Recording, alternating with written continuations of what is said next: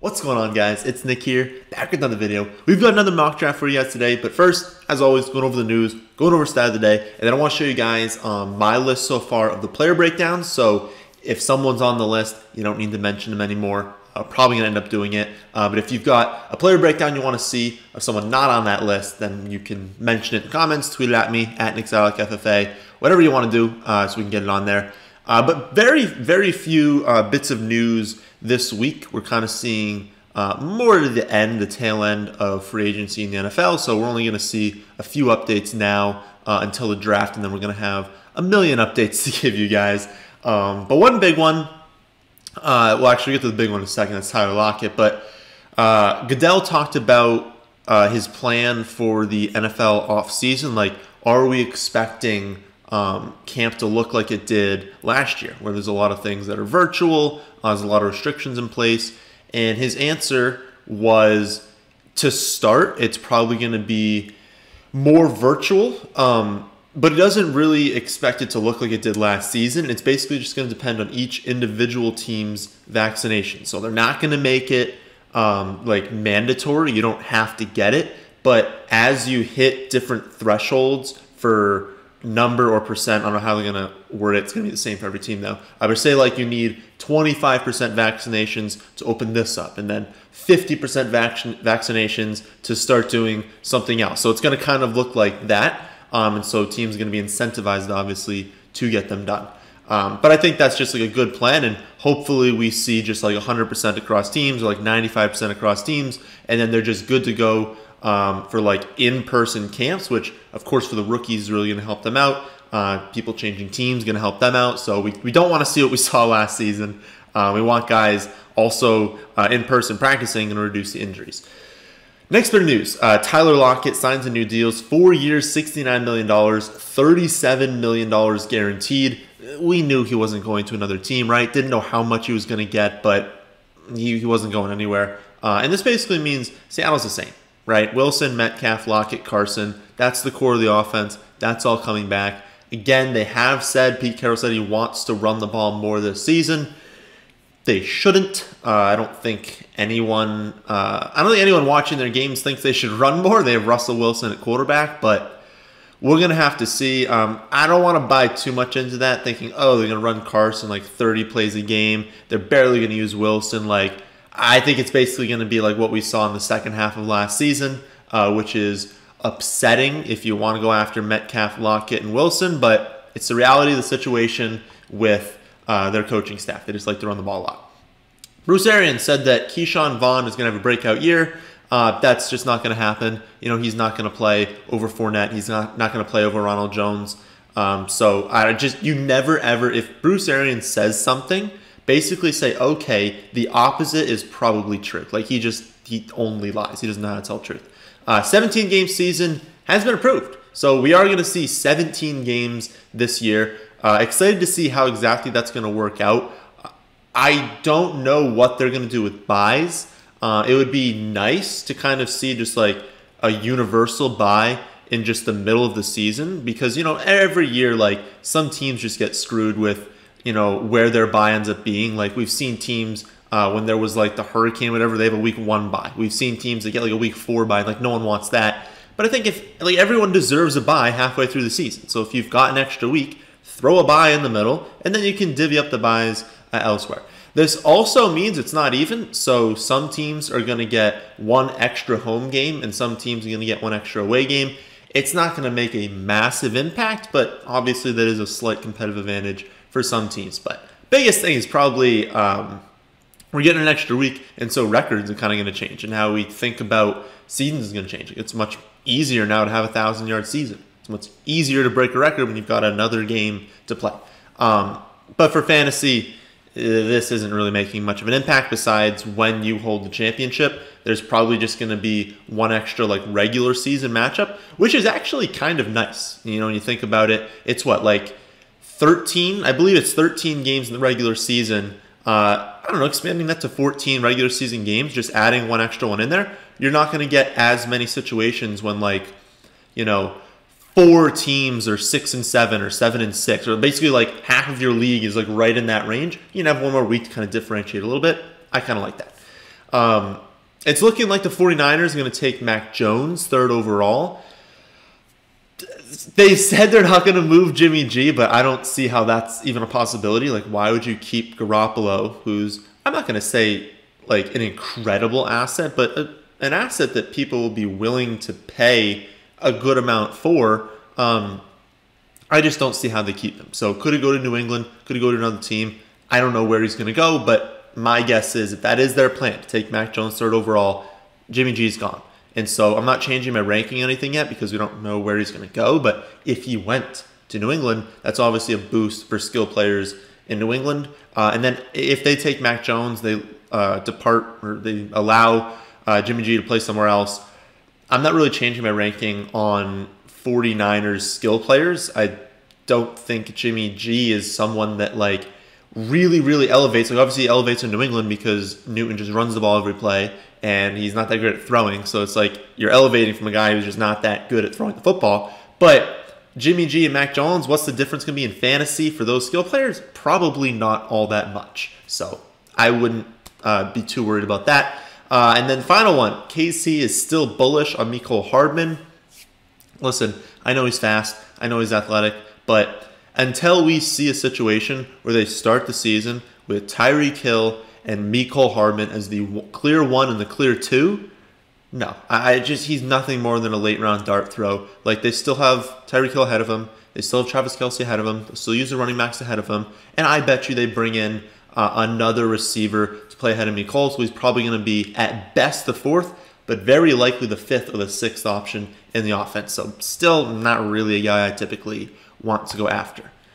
Stat of the day. So Thursday, yep, it was Thursday. So Thursday's question, there were 5 running backs with over 3,000 rushing yards since 2018. Derrick Henry, Ezekiel Elliott, Nick Chubb, Dalvin Cook, and I said, what other player? The answer is Chris Carson. I was a little surprised when I was kind of looking for different stats. Saw this one. But yeah, he's been really good. So the winner on YouTube was Caps for the Cup, and then the winner on Twitter was Jacob, and then a bunch of numbers. Today's stat. Among the 7 skill players to score over 20 fantasy points per game last season, full PPR scoring, and then they had to have played at least like 5 games, only one of them was drafted outside the first 2 rounds in fantasy. Who was it? This is skill players, so running back, wide receivers, and tight ends. Although it's not a tight end, I'll just tell you that. So these are the spots we've done. Oh, and I wanted to bring up actually, here are the breakdowns. So if you guys are submitting different breakdowns you want me to do, but you see it on this list, like don't submit Miles Sanders and Joe Mixon in like every single video. I mean, you can, like it doesn't hurt anyone, right? Maybe, honestly, if you keep submitting them, then maybe just push it up my board for which ones I want to do, because I don't really have an order for them right now. But you don't have to, because everyone you see here in the green is probably going to be done at some point. The ones in the question marks I'm just not sure on yet. But yeah, if you see him on this list, he's got a green X right here. I'm probably going to end up doing it. But if you don't see it, that's the biggest thing. If you don't see your matchup that you want to see broken down on this list, write that, because it means I haven't really seen it yet. Okay.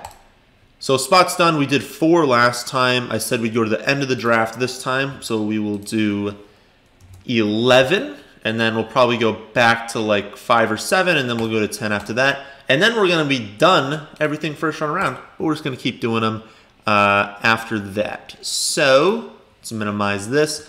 We're going to do another full PPR. We'll give that one a little bit more love. 11. We're going to go back to 2 receivers. So last week we did a 3 wide receiver setup. And we said under that setup, you got to think that people are targeting wide receivers a little more. Going back to 2, so we're going to bump this down to normal. We'll keep everything else the same. So 1 quarterback, 2 receiver, 2 running back, the tight end, 1 flex spot, 5 bench, the 1 defense, no kicker. But I want to change this up. So I have no idea. I haven't like practiced on this yet. I have no idea how like this system rates. Like what is the gaps here? Like they have a lot of different tiers. What is the difference between like high and very high? Like how early are quarterbacks going to go? But I know a lot of you comment, they're like, I can't take a quarterback late because everyone takes all these quarterbacks. Obviously, you know your league. Like, you know if every single year there's no one left in the 13th round, don't wait until the 13th round. Like, you still have to draft a quarterback. So, like, I obviously don't know exactly what the computer's going to do here. So you know more than me what your league's going to do. But I want to see how it kind of works out if you're in a league, because we talk about this season. I mean, quarterback early is going to be a strategy for a lot of people. Like, you're going to want to be getting your Mahomes, your Dak. Those are probably the two that I'm targeting the most. But I mean, your Kyler Murray's, your Josh Allen, like, I guess Kyler Murray kind of targeting him as well. But those kind of players, like, they're going to be a really big edge this season over someone who's drafting later. But I want to see how a team can work out if we wait late, because quarterbacks are getting taken early. Again, I don't know if this is going to, how early that's going to reach. I don't know if that's going to force them to take like multiple quarterbacks. I don't know what it's going to do. But I want to do that. And then I don't want to take a tight end early again, because we've done that like a million times. And so we'll bump that up really high. I don't even know what that was. We'll bump that up really high as well. And hopefully this will just create a situation where we're not like there's no value for us to take, because that's what I want to like simulate here. Because again, on average, we kind of want to be taking those early. But if they get taken earlier than us, what do? That's what we'll test out in this one. But again, I don't exactly know how early. Maybe if they're like taking them way too early and it's unrealistic, then okay, it doesn't. I was just worried that they were going to take a bunch of quarterbacks in the first round, because I did that. And then we'd have to like, I don't know, we'd have to lower the rating, because I don't think it's that realistic to take them in the first round. But good. We'll see how early they end up getting taken here. So remember, we're in full PPR. Running backs, fly off the board. McCaffrey, Barkley, Derrick Henry, Dalvin Cook, Alvin Kamara, Ezekiel Elliott, pretty standard. Adams goes. We see Jonathan Taylor, Aaron Jones, and then Tyreek Hill. That's pretty standard. In general, right here, I'm probably taking Travis Kelce. But again, we are not going to do that in this one. I'm going to hide the drafted players. Very nice. So again, we're not going to do that. We're obviously not taking quarterback in the first round. So our options, full PPR, Diggs and DeAndre Hopkins, 1-2 there. But first round, unlikely that we go that route. For running back, we've got Nick Chubb, Austin Eckler. I would say Cam Akers. I'm not 100% sure that I would go him over Eckler, because the reception is going to be there so much. Still working through. We have the PPR rankings up on the site now. I added a ton of rankings. So for Dynasty, we've got Rookie on the site. We've got Super Draft. We've got Super Flex on the site. Normal Dynasty. And then now we have PPR and half PPR for Redraft. But I'm still working on getting it like more synced up. Honestly, when you guys are watching this, it might be more synced up, because I'm going to work on that after this. But I'm going to be working off my half PPR, because that's much better here. In half PPR, I do have Chubb ahead of Austin Eckler, but I have a feeling when I get it more synced out in full PPR, Nick Chubb's just not going to get as many receptions. Eckler's going to be much higher in that area.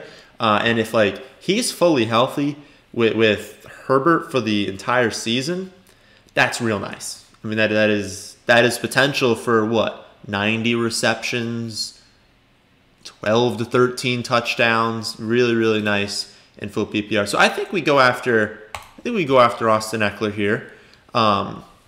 See what's available. Oh yeah, it's a turn, so we should have two really nice picks here. We do see Mahomes go, so that's good. I think that was a good spot for the computer to kind of take, because I guess it's possible someone takes him this early in your hometown leagues. And we see Michael Thomas go. So we still have the same people we were talking about before. I'll list off the other running backs for those listening on iTunes, Spotify. But it's Swift, Mixon, Miles Sanders, Gibson, Akers, James Robinson, Dobbins, Clyde, kind of like those types of players. How many? It's a lot of picks, but we go through all of this. It's going to be, 20 are going to go by. I think it's possible we can grab another one of we're not going to want Jacobs, but like Montgomery, hopefully Dobbins or Robinson, but Carson, like in that range, I think we can get another one. So I would prefer to take a receiver here. Again, would take Kelce, but we're not going to do that in this video. So I think it would just come down to Diggs, Hopkins, Metcalf, A.J. Brown, Ridley. We'll see what I have wide receiver at. So even in half PPR, I have Hopkins, then Metcalf, then Diggs. I have to imagine that Diggs will jump over Metcalf in full PPR, but I think Hopkins would still be ahead in half. So we'll take Hopkins here. I think that's a very, very safe start to the draft. Pretty darn sure that Austin Eckler and DeAndre Hopkins are going to be a very large part of their respective offenses. So, like that start. We'll pull up the draft board, see who has gone. We see all three of the tight ends go. All three, like the good tight ends, go in the second round. Kelsey, Kittle, and Waller. So they're off the board. Only Josh Allen has gone for quarterbacks. And then running back, we see Chubb, Swift, Miles Sanders, Gibson, Akers, Carson, Mixon. That makes sense. They all go. And then we see Diggs go right after us. Then A.J. Brown, Ridley, Metcalf. Makes sense. Allen Robinson, McLaurin, Jefferson, Keenan Allen, and Julio Jones. So no surprises so far in this draft. This is what you're going to see. So our options, we've got Godwin. We did the video literally yesterday going over Godwin and Mike Evans. I said that I will be ranking Mike Evans ahead of Godwin this season. Amari Cooper, though, that's an option. Robert Woods is an option. But boy, would it be nice to grab like two of these.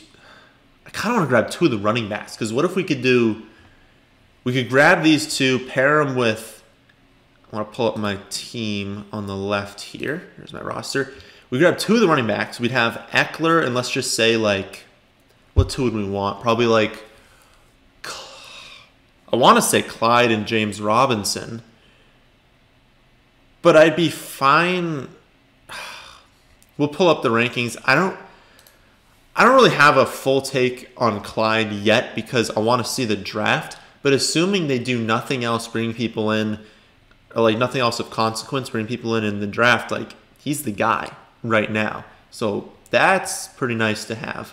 I do have Dobbins, then James Robinson, then Carson, then Clyde. But I think that whole range, I mean, they're separated by like nothing. They're like literally all back to back to back. So maybe this is our first opportunity to ask you guys for the poll. So put in the comment section, and I'll pull it on Twitter. What's your combination here? Or I guess you can take two. Pick your favorite two of Clyde, James Robinson, Dobbins. That's probably it. I guess David Montgomery, but probably not. I thought Carson. Did I say Carson before? Did I like read his name? I get taken there. Well, okay. Pick two of Clyde, James Robinson, and Dobbins. And I want to see how you guys will rank that. I think since it's full PPR, I'm going to bump Dobbins down in this because there's just really no scenario in which he has more than like 1.5 receptions per game. Like he just isn't going to catch the ball. So we'll take the guy on like the best offense in football. And then we hope that Robinson's still there. So Dobbin goes and then Noah Fant goes. So maybe we dialed it up a little too much. But I guess it's possible. If you're in your hometown league and people are doing this and then someone's doing this and then there's a huge run, I don't know. I just figured maybe quarterback would be going there. But again, we said we weren't going to do it, so we're not going to take the quarterback. We'll take James Robinson. We're set on running back. So that's a really nice core of running back. Eckler, Clyde, James Robinson.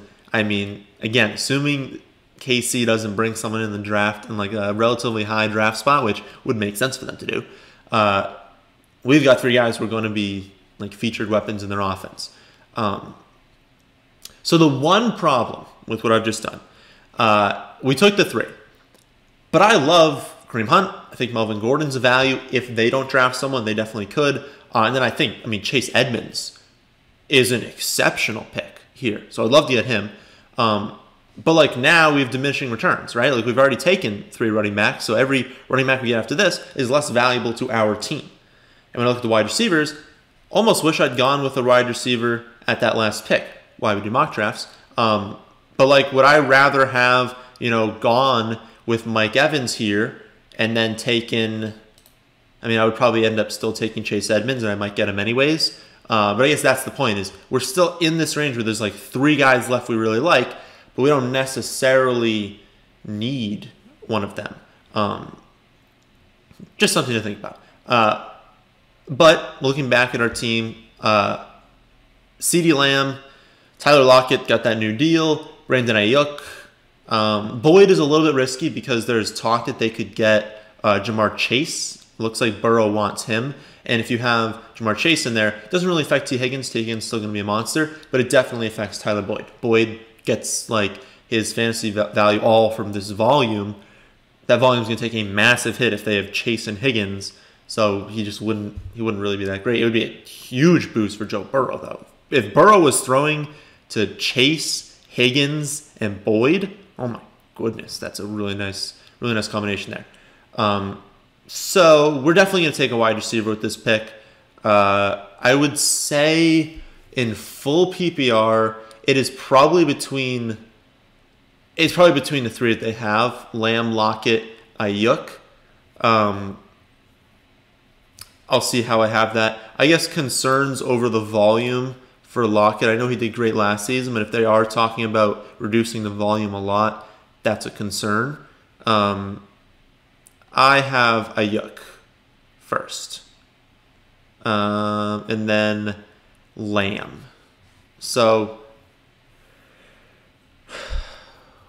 what do we think? Here's my other thought, though. So when I was saying that, I was initially saying I'm going to take Chase Edmonds. Would we rather take Ayuk, hope we get Chase Edmonds, or go with 2 and take Lamb and Ayuk to pair with Hopkins, since we already have 3 running backs? Now, I think if I took Chase Edmonds here, I have the potential to have 4 running back ones, which is pretty nice to have. And I really would only need like 1 handcuff late. Like I would probably only spend 1 more bench spot on running back, and it would probably be with like the last pick in the draft. I could just hammer out wide receivers after this, but I already have 3 that I kind of like. Who could we could still take some nice receivers, but I think it would probably still be better to our team.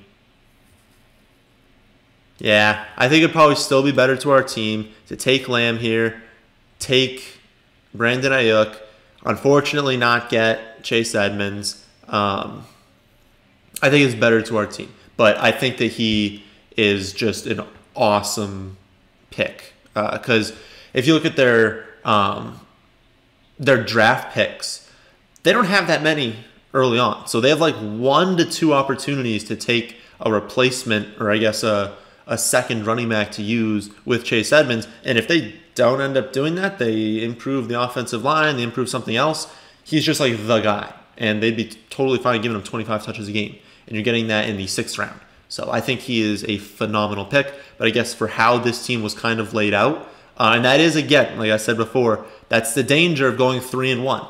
You take that 3rd running back, now you have to lean more towards wide receiver, even if a value comes out of running back. Whereas if you're building evenly, you can go with whatever direction you want. So, and that's also the benefit, I keep bringing this up, the benefit of taking tight end early. Because now I can grab that last value running back, I can grab that 3rd running back, have that elite tight end. I just think it's best to take tight end early this season. But let's keep an eye. We don't need to ever keep an eye on tight end, because if you don't get those top 3, just be last. I mean, seriously, like there's so many tight ends. You could take Jonnu Smith. Irv Smith, I think, can have a great season. Higbee could have a great season. Clement could be really good. Everett could be solid. Even just sticking with Tunyon, Gesicki, Ingram could be good.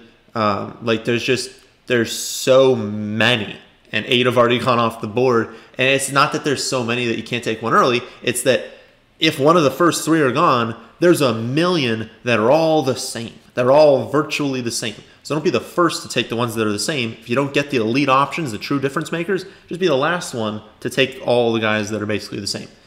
Similar for quarterback, but that's more of like that top tier. Like basically if you miss out on this whole range, basically what's gone off the board right now, sans like Tannehill, and of course Watson at this point.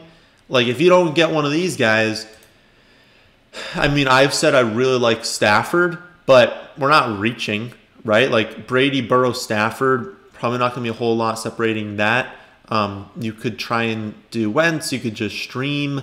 You could take Newton if you really thought he was going to run for a lot. You could take Lawrence if you think he starts. I mean, he's going to start week 1. You think he starts, he's going to be good. You could take Taysom Hill if he's confirmed the starter. You could take Jameis Winston if he's confirmed the starter. Like, there are definitely options. Again, my lean is Stafford, and my lean is actually take one early.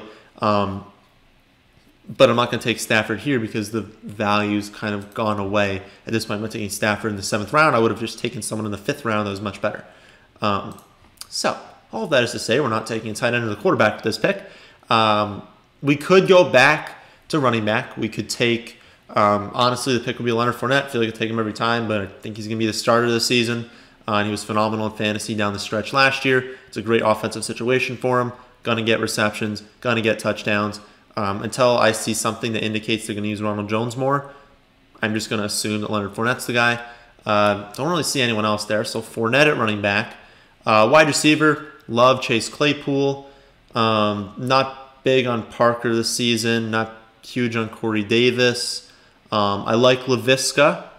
Took a little bit of a hit when Marvin Jones signed. But I think Claypool is pretty clearly the top receiver left on the board. So we'll take Claypool. We'll probably take Fournette with this pick. I've gotten some questions about Myles Gaskin. Yeah, he would be a phenomenal pick in this range if they weren't going to add someone else. But everything seems to indicate that they want a featured back and that they don't think he's on the roster right now. So I think more often than not, they're going to take someone early in the draft. They're going to sign. I mean, I've seen James Conner linked to them. Like, they're going to sign someone. I just don't think they want to go with Myles Gaskin as lead guy. But if they do, if all of that is like a smokescreen for something else, and they don't take anyone in the draft, don't sign anyone in free agency, and Gaskin is the guy, yeah, he's going to go much earlier than the 8th round. Like, I can tell you that much. But he's going in this range, I think, because of that fact that no one really thinks that he's going to be the guy this season. I think Najee Harris is off the board. Remember, the other running backs we're looking at are Etienne. Not going to go in this range. If I think, I mean, I don't know where he's going to be drafted. That's going to indicate everything. But probably around now. Probably like 8th, 9th round is where he'll go, depending on the draft spot. Javonte Williams, way down here. He'll probably, depending on the draft spot, go kind of early. But yeah, those are the only ones that are really standing out right now. But I don't even, like, we don't have to, right? Because we're going to have Eckler, Clyde, James Robinson, Fournette. Well, we're not really going to need to take any of those guys late. I mean, we could take one of those two. I think our team would just be better off taking at least one more. Well, I guess we could split. I don't know. Yeah, because that's actually a lot of wide receivers. We'd have Hopkins, Lamb, Ayuk, Claypool. Do we really need 2 more receivers? We should probably take... We'll split it. We'll do a running back and a wide receiver. Exact same quarterbacks and tight ends, because this is what happens. When there's a run on those positions, they all go away. Don't take one in this range because that's horrible value. Literally 2 rounds just went by and no one took anyone. Oh, there goes Javonte Williams right there. So did... Yeah, Etienne goes like right after we picked. Okay, so that's good that they were being taken early. If they're being taken early by the system, though, they should be higher on the cheat sheet, right? I mean, shouldn't you be doing that, Fantasy Pros? I don't even remember what I was saying. But yeah, don't be the first one to take this whole range. So we're going to wait. We're probably just going to take a tight end in the very last round.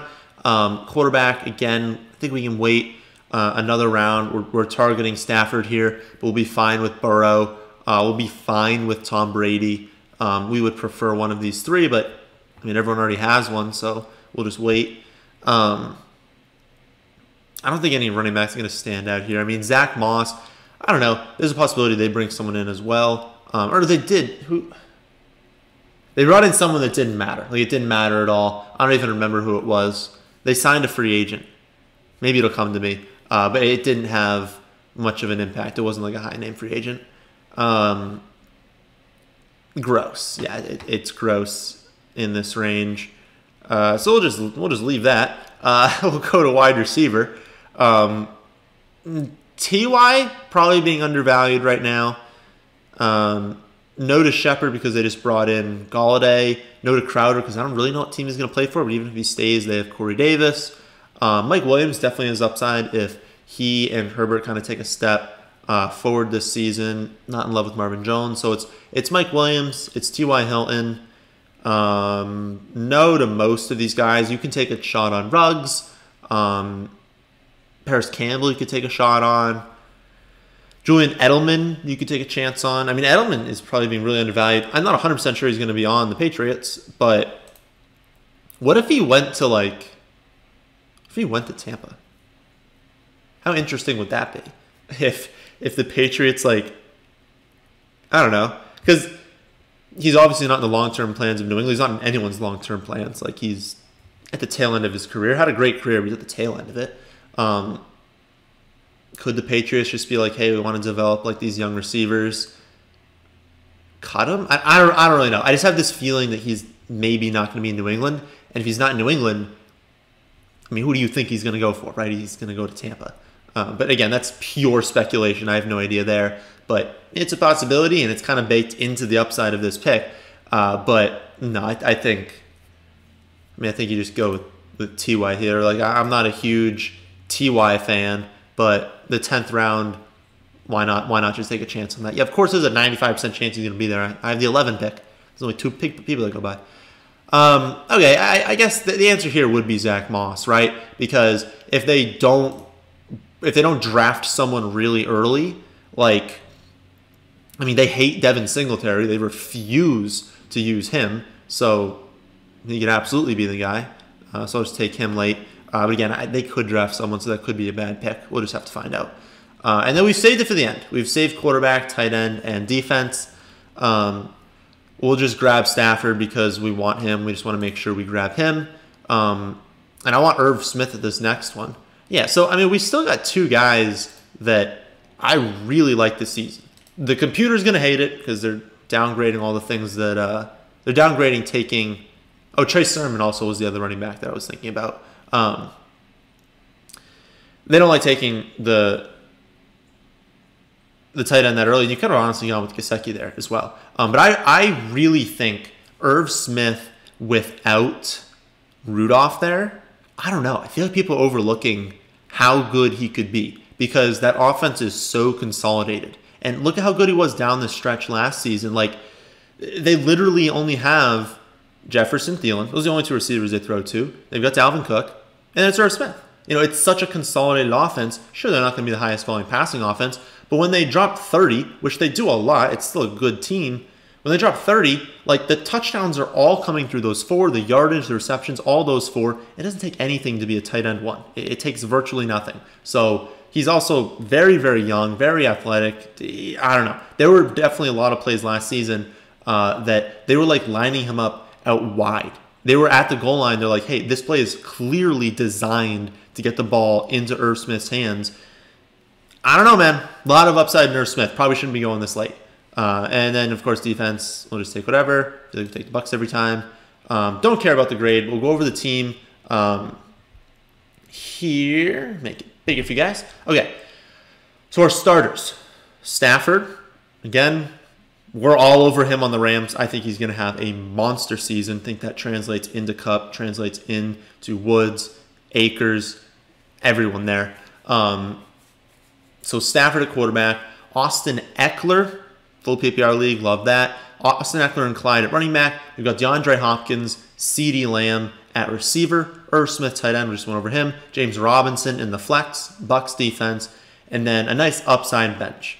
Brandon Ayuk, Chase Claypool, Leonard Fournette, T.Y. Hilton. He's not going to be a wide receiver 1, but he could pretty easily be a guy that we can throw in there and stream. And I feel like he's closer to dust at this point, but he could still definitely put together a few good games. And who knows? We could even trade him if he has a few good games. And then Zach Moss, that's a pure speculation of they hate Devin Singletary. They don't end up drafting someone, and then he could go into the season as the running back 1 on Buffalo, goal line back, getting receptions, and we got him in virtually the last round. So I think that's a good team. I think the one mistake in this draft was pretty clearly what we had gone over. I think it is taking James Robinson. I think optimally, if it's even close, we should probably just be alternating running back and wide receiver, because when we got to this pick down here, we wanted to take Chase Edmonds, but we couldn't end up doing that. I mean, we could have, but we would have had 4 running backs and just the 2 receivers. Maybe it would have been fine just having DeAndre Hopkins, CeeDee Lamb, and Claypool. We would have definitely been thin, but maybe that would have been fine.